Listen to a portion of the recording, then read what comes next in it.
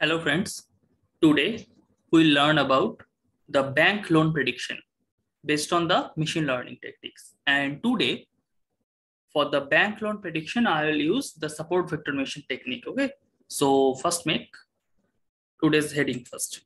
So bank loan prediction using SVM support vector machine. Today I'll use support vector machine. Make it bold. Okay. First, I am importing all the necessary libraries. Import numpy as np, import pandas as pd from sklearn dot model selection. Model selection. Import train test split from sklearn. Import svm from sklearn. Import matrix. Matrix basically for the accuracy score, which we'll see at last that what's the accuracy of our designed model. So let it be run. Okay, it will take some time. Let it be completed. Okay, in the meantime, I'm just importing the data set. I'm taking as loan data, then PD, that means I'm using the pandas, then read CSV. Since my data is in CSV format, that's why I'm using read CSV. Now I'm giving the path where I have kept my file.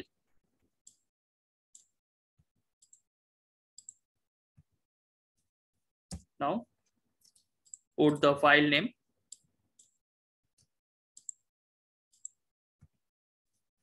.csv and in the beginning put it here.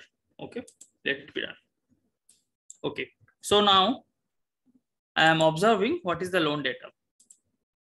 Okay, this is the loan data. So first I am checking in the loan data total 614 rows are there and 13 columns are there. Among those 614 rows I am taking, is there any null value is there or not? So I'm checking the null value. Loan data is null sum. Okay. Okay, so there are null values are available. Like in gender column, there are 13 null values. In married column, there are 3 null values. In dependents, there are 15 null values. In the similar way. Okay. So here I'm using the dropping technique. That means I'm going to drop out all the null values. So I'm using loan data dot drop now dot, and I'm going to save it under loan data. So let it be run. Now I'm going to print the loan data again. Now I'm checking, is there any? Okay, just see one thing. Initially it was 614 rows, but now after the dropping the null value columns, null value rows, basically I am getting the 480 rows. Let's check it. Is there any null values available or not? Is null sum. Let it be run. Okay, all are 0. Initially it was few numbers like gender 13, married 3, dependents 15, like that. That means in gender column there are 13 null values, but now I am getting all are 0. That means no null values are there. All the null values have been removed. Okay. Now I am observing the loan data set very carefully. If you see, you will observe that in loan data set there is a one column that is the loan ID. Loan ID is not required. Actually, thing is that what I am going to show you that in the loan data set, there are various columns are there, like loan ID, gender, married, dependents, education, etc. And one column is also there, that is the loan status. In loan status, yes or no, such type of things are available. That means you are going to give loan to anyone or you are not going to give loan to anyone. Okay. So for that purpose, loan ID is not required. Okay. Because loan ID is not such type of important thing to judge anyone. Based on that, you can judge that shall I go for loan or shall I not go for loan. So we can drop the loan ID column. So I'm just dropping the loan ID. Loan ID equal to loan ID dot drop. Now I'm taking this loan ID columns, then comma, axis equal to 1. Why I'm putting axis equal to 1? Because I'm going to drop columns. That's why I'm putting axis equal to 1. If I'm going to drop row, in that case, I'll be put axis equal to 0. So let it be done. Now let's print loan data again. Yeah. Now you're observing that the loan ID, that particular columns has been removed. Loan ID column has been removed. Okay. Now, again, if you observe carefully, you will see that in gender, you are getting male, female, something. In case of education, you are getting graduate, not graduate, something. Even in case of self-employed, you are getting yes, no. In case of property area, you are getting rural, urban. Loan status, you are getting Y, N, something. But in case of machine will not understand this word. Machine will not understand this string. So you have to convert this string to a integer. That means 1, 2, 3, something like that. So I'm going to that data processing part. Okay. Before that, one more thing I'm going to show you that in case of dependents, first let me add some rows. First, I am going to show you the dependent columns. So what are the values that are available in dependent columns? Okay. So loan data. After that, I am taking dependents. Then value counts. That means I'm checking that what are the values that are available in dependent columns. Okay. So let's run it.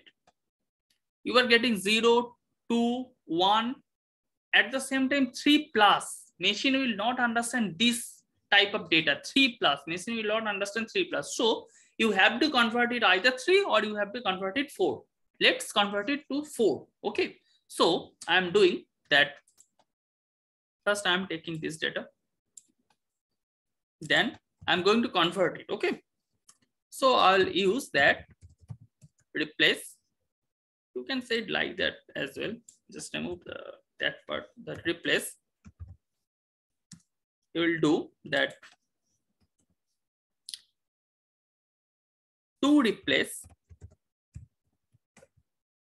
equal to 3 plus, because its value was 3 plus, and you are going to replace it through value equal to, let's say, 4. Okay. And you are going to save it under the loan data. So just paste it here equal to. So let's run it. Now again print the loan data, enter data set. Now you are getting the dependents. It comes 4. Initially it was 3 plus. Now it comes 4. Okay.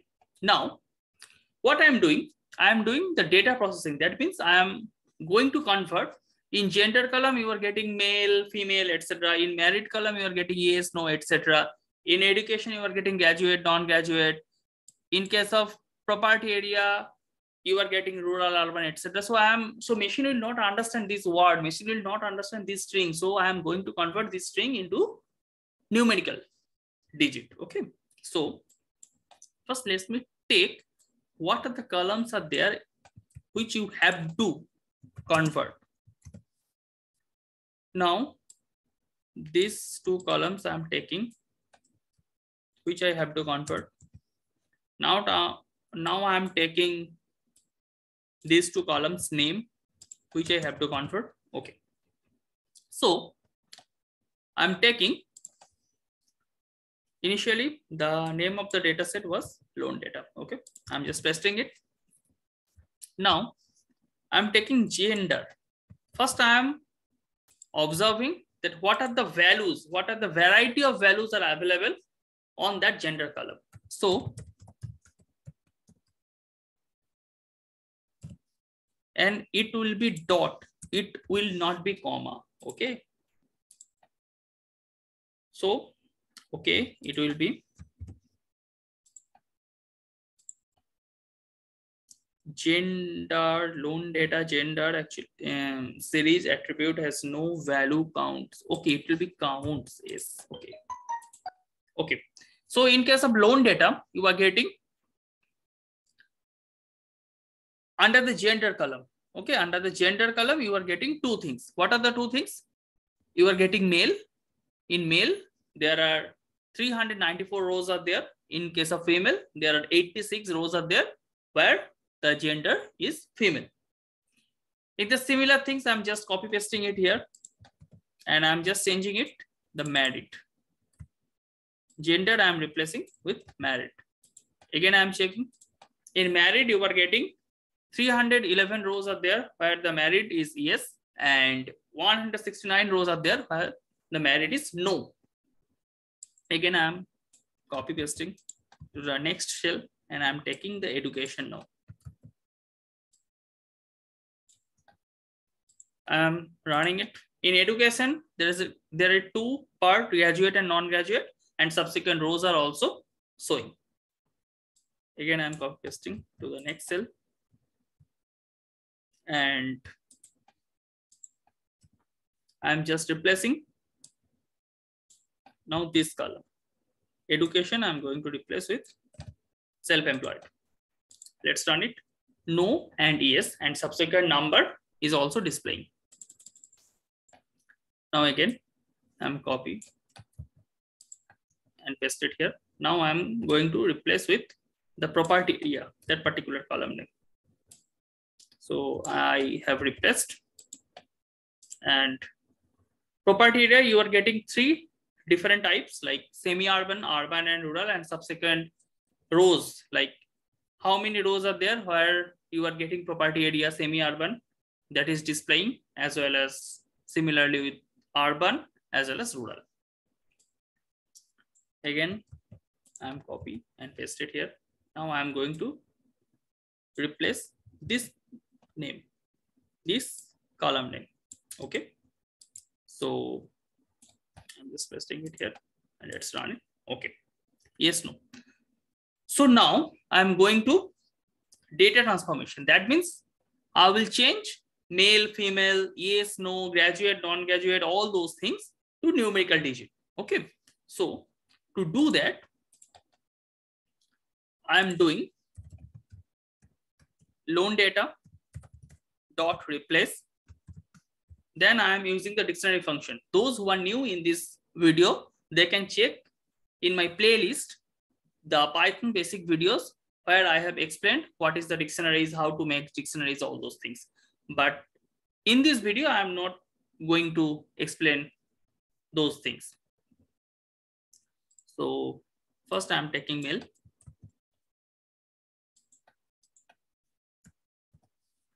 Male, I am considering as 1. That means I am going to convert male to 1, and female I'm converting to 0.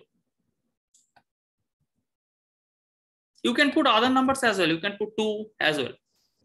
There is nothing wrong on that situation as well. I'm taking 0. Now I'm putting comma and in place equal to true. That means it will convert. Where it will see male and female, it will convert 1 and 0 respectively. So let's run it. Now let's check the loan data. You are getting the gender. Initially it was male, female, something like that. Now it is replaced by 1, 1, 1, 0, something like that. Okay. So the string, or rather I can say the word has been replaced to numerical digit. Now I am again copy it and paste it here. And now I am going to the merit. Yes, I am changing to 1. And no, I'm changing to 0. Let's run it. Okay. Again, I'm copy and paste it here. Now I'm going to third column, that means graduate. Graduate I'm taking as 1, and non-graduate I'm taking as 0. And let's run it. Again, copy it and paste it for next columns.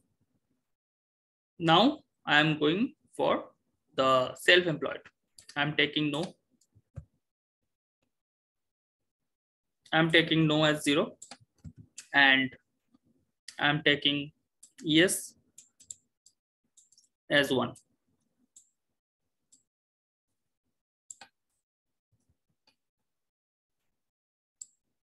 Okay, now let's run it.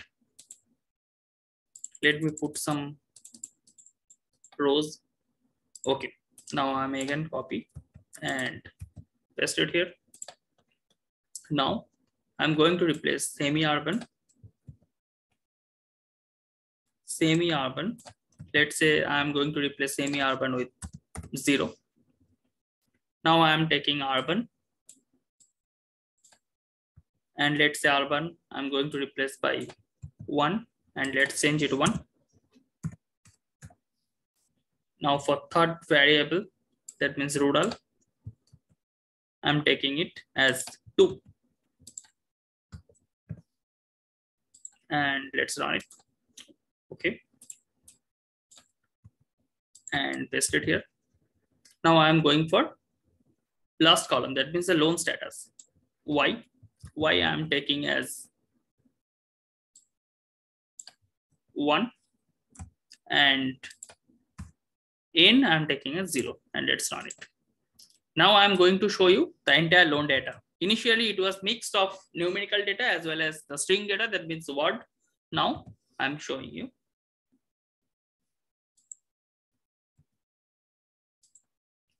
Okay, if you observe carefully here, now you are not getting any word or string. You are getting everywhere the numerical digit. Okay. Why? We are doing it because machine will not understand word, machine will not understand string, machine will only understand the numerical digit. That's why we converted these things. Okay. So what we are doing now, the final, that means output column will be the loan status. That means you will give loan to someone or you will not give loan to someone. That loan status column I'm taking as what output variable. That means I'm taking it under Y. And except loan status, all the columns, there are total 12 columns. Except loan status, there are 11 columns. All these 11 columns I'm taking under X. That means I'm considering all the 11 columns as dependent variable. Okay, so let's say X, then loan data, then I'm going to drop that particular column which is not required, that means loan status. I'm putting it here, and since it's column, I'm going to delete column. That's why I will give axis equal to 1, and let's run it. Now let's print X. You will get 11 columns, and that loan status column has been removed. Okay. Now I'm taking the Y variable, that means the output variable. Here I am taking only loan status column. And let's remove this part. Okay, loan status. So let's print y. You are getting only loan status value. So you have segregated your data into two parts. That means dependent variable and independent variable. That means x and y. Now, based on that data set, you are taking some data for training purpose and you will take some data for testing purpose. That means you are going to split out your data with training and testing. So let's do it. X train, X test, Y train, Y test. It will be comma, it will not dot, equal to train test it x comma y comma test size. Since there are only 480 rows are available, that's why I'm taking test size equal to 0.1. That means I'm taking 10% data as a test data and remaining 90% data I'm taking for training purpose. And random state equal to 2. I'm taking random state equal to 2. You can take random state equal to 3. You can take random state any other numbers as well. Random state basically it is the way how your data will be splitted. If you take different random state, your value, that means your accuracy score, will be different with my accuracy score. Okay, random state basically they reproduce your data as per the splitting process. So let it be run. Now let's print it. How many values under X train, how many values under X test? I want to check it. So I will use shape. Here again I will use shape. Here again I will use dot shape.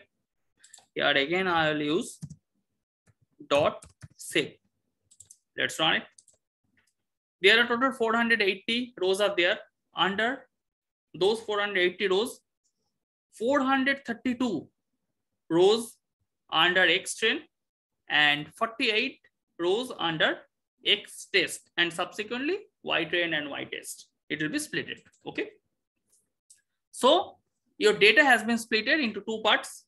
One part has gone to training purpose and other part has gone to testing purpose. Now you will use the model. That means SVM, support vector machine, will take the SVC, that means support vector classifier, and I am using kernel equal to linear. Let's run it. Okay, now I'm going to fit my model based on the training data set. That's why I'm using model.fit. Now I'll pass the training data. That means X train and Y train. And let's run it. It will take some time. In the meantime, let me put some rows here. It will take some time. Let's wait. It will take some time.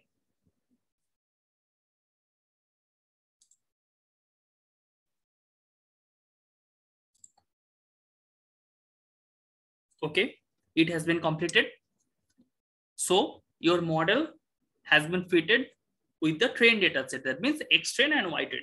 Now, what we'll do, we'll check our accuracy based on the training data set as well as based on the testing data set. That means we'll check that any type of overfitting or underfitting issue arises in our model or not. If the accuracy which you are getting based on the training data set and the accuracy which you are getting based on the testing data set, if there is a deviation, there is a big deviation between both those accuracy, in that case there will be underfitted or overfitted issue. But if there is a small deviation or exactly same, I am not saying that almost same, I am saying that exactly same, in that case your predicted model is good. There is no overfitted or underfitted issue. Okay, so I will use that X train, not X train, I will take X train value, and based on X train value, I will predict the Y train value. And I know what is the actual value of Y train. That means Y train. So I'm writing like that. Y train predict equal to model dot predict. It will be predict. I have missed P. And I'm taking X train. That means based on X train, I'm predicting Y train, and I know what is the actual Y value. That means the Y train value. So let's run it. Now I'm doing accuracy based on train.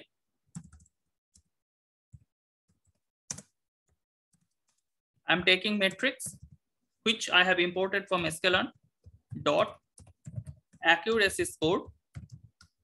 Then I'm putting the measured value, that means Y train value, Y train predict value. Now I'm putting the actual value. That means first I have given the measured value. Now I'm going to give the actual value. And let's run it. Okay, I have put the double quotation here. Let's run it. Now I'm going to print it. What is the accuracy based on training?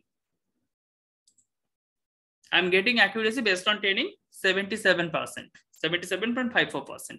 Now I'm doing the same thing.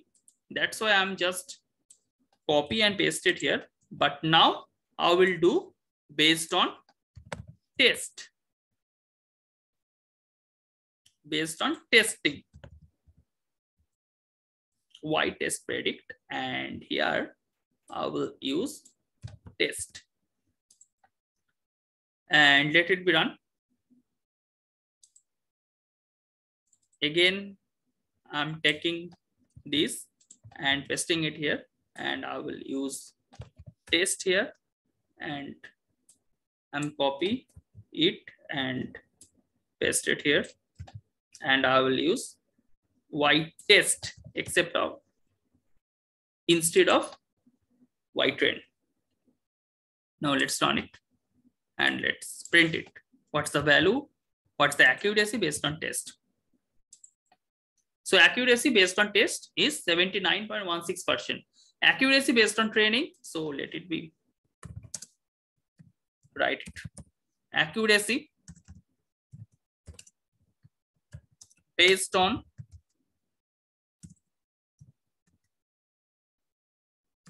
training 77.54%, 54 not 55, 54%, and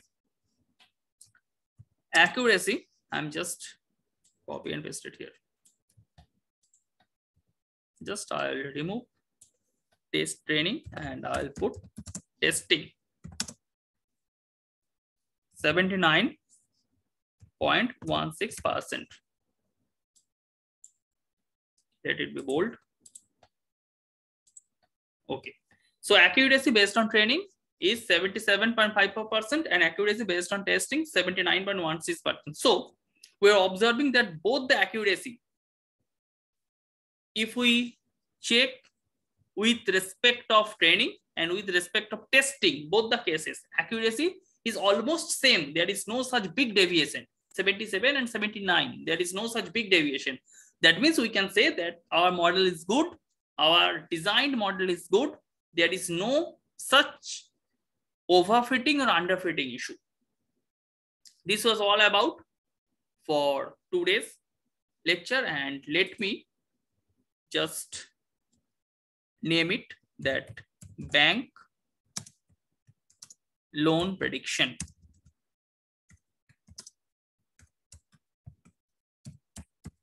Bank loan prediction, and let's rename it bank loan prediction. Okay, so this was all about for today's lesson.